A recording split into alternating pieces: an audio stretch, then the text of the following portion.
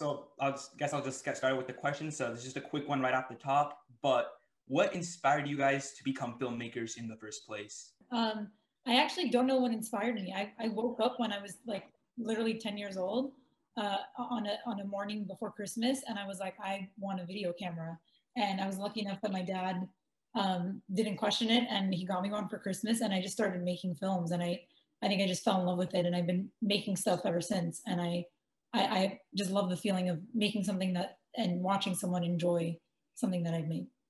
Yeah, I grew up like my mom really loved movies. You know, she always used to like take me and my brother out of class early on Fridays and make us wait in line at like a big movie coming out. And like so I think I like fell in love with these movies as like these things that people wait in line for and like go see at crowded movie theaters. And like I grew up on those kinds of movies too. So that sort of like before I even fell in love with movies, was just like enjoying that experience and associating with that experience. And then like I think around that same time of like where I could get a camera, I picked up the ones that my family was using for like home videos and then used an extra tape. And then this is like, it's crazy because like, it's so weird because like back when I was doing it, like you'd hear all the filmmakers talk about their time and it would be back in the day with different technology and we were using US technology. And now it's like, wow, back in the day, we used to have like DVR tapes and you would like rewind and you'd shoot and then you'd pick your take and then you'd rewind back to the exact moment that you needed a cut and then you'd go shoot your cut and then come back to your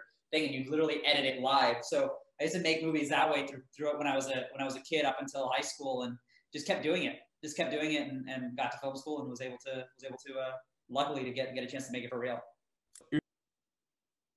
That's really cool to hear. So as a member of the disabled community, I found it to be a very bold and welcome choice to have your protagonist be a member of the disabled community as well. So what inspired you guys to shine a light on disabled representation and center the film around her? Because I know, as you mentioned before, normally films like these don't center around members of the disabled community. So I found it a great choice. Thanks, man.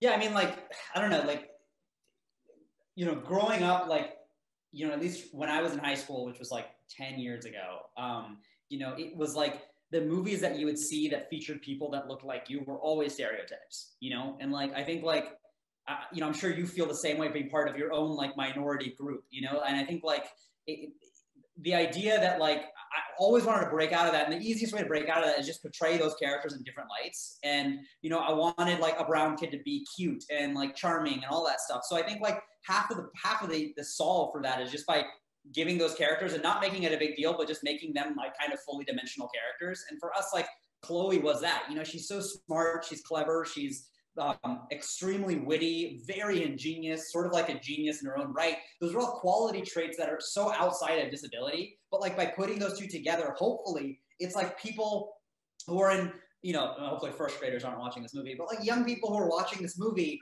who get to like see that and then subconsciously connect like, hey, those personality traits, that type of person can go together. And like, I think very subconsciously, those kinds of like world openings is A, what movies can do that very few things can. B, like make the world a better place in a very cheap kind of way of saying it, because like we all, like the more empathetic we become and the more open we become, I think like the more we're able to kind of progress as a society is the grandest way to say that, but just so that people can see it. And I think is the short answer.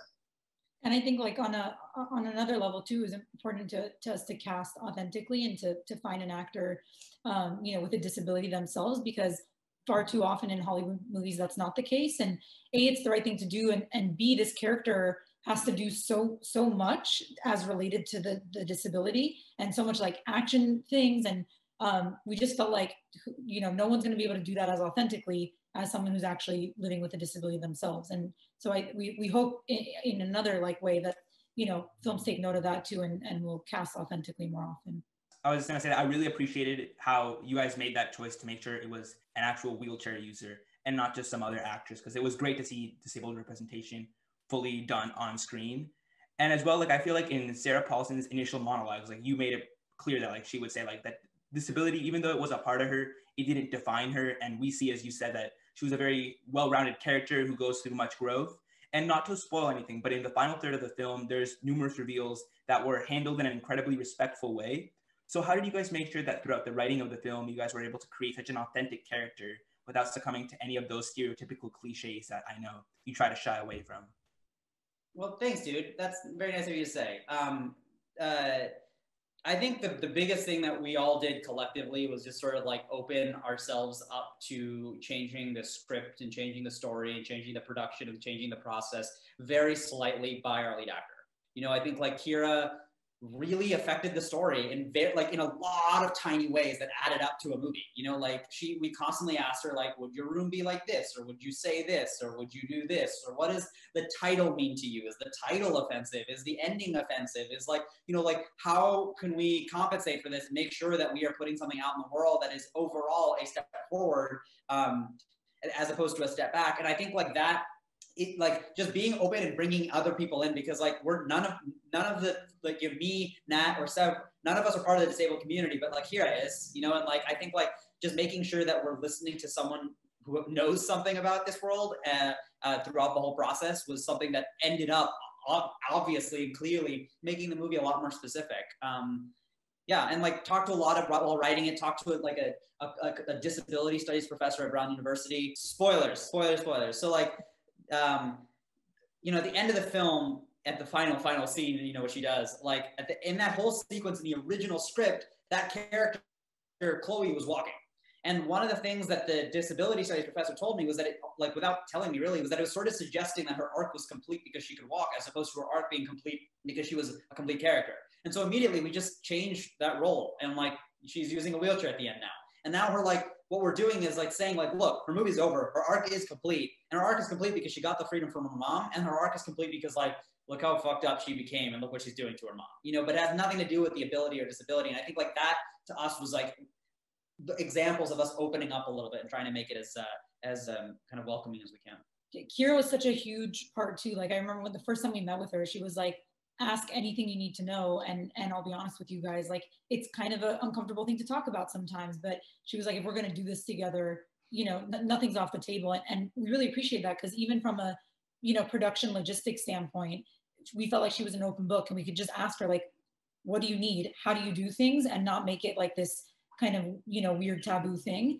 And that was really helpful. And from a story perspective too, I remember like even down to, I don't know if you've talked about this, Aneesh, but like in the final couple of days in our sound mix, we were like deliberating over this like one line that we were ADRing. And I remember we were stuck and we weren't sure which way to go. And we called Kira, and she literally like helped us figure out which way to go with a line in the movie, which is one of the many ways she impacted the story. And really quick, one last question before we wrap up. What advice would you guys give to aspiring young filmmakers who are trying to get their projects made and advancing the industry, especially in such a turbulent and uncertain world? Go for it. So basically, yeah, I was debating who talks first, but I mean, it's when you add in this turbulent world, it makes it harder because to do in this turbulent world, I don't think anybody does. But in general, like the piece of advice that I give to, you know, aspiring filmmakers or filmmakers who are trying to like have like a big break or something, you know, is to like, for the ones who haven't made a feature film yet, is to really break out in the short film space. You know, I really think like the key to building the blocks to getting to a feature start with a short film usually. And it's a movie that should only be like maximum 4 minutes, but usually 2 to 3. And like write a story that you really love, but most importantly, write it for a brand. You know, find a brand that you love and find a way to tell the story that you want and incorporate that brand to a point where like if that brand had a logo at the end of it, it would also be a really cool commercial for them.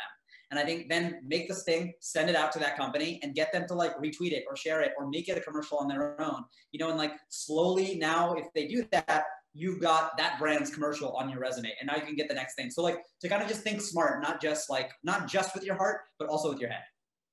Yeah, and for me, like, I guess the only advice I can really give is like from my experience, and that is like, even if you want to be X kind of filmmaker, you want to make big budget things with stunts and whatnot, if you have an opportunity that, you know, comes in front of you to do Y, take it, because it's just as important to just start doing things and start making things and getting experience as it is like getting to that goal of what you want to make.